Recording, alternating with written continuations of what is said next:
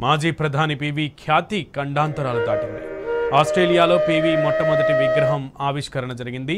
సిడ్నీలోని ఓ bush community centre పార్క్లో PV విగ్రహాన్ని ఏర్పాటు చేశారు.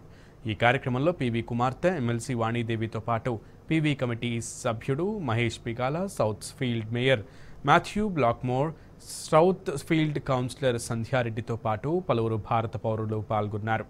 మహాత్మా గాంధీ తర్వాత ఆస్ట్రేలియాలో ఏర్పాటు చేసిన రెండో విగ్రహం పివిదే అన్నారు పివి కమిటీ సభ్యులు మహేష్ బిగాల. ఈ విగ్రహాన్ని ఏర్పాటు చేసేందుకు సహకరించిన మేయర్తో పాటు ఇతర సభ్యులకు ఆయన ధన్యవాదాలు తెలిపారు. Our staff, Michael's here, but we've had Peter Boma and our team working to get this ready and done today. So yeah, just that's the first bit, and I've got a bit more to say later. Okay.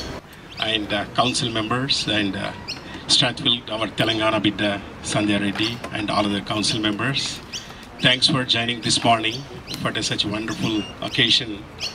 We could just witness, all of us, we are lucky to witness the installation of our 9th Prime Minister P.V. Narasimha Rao's statue. It's a wonderful occasion.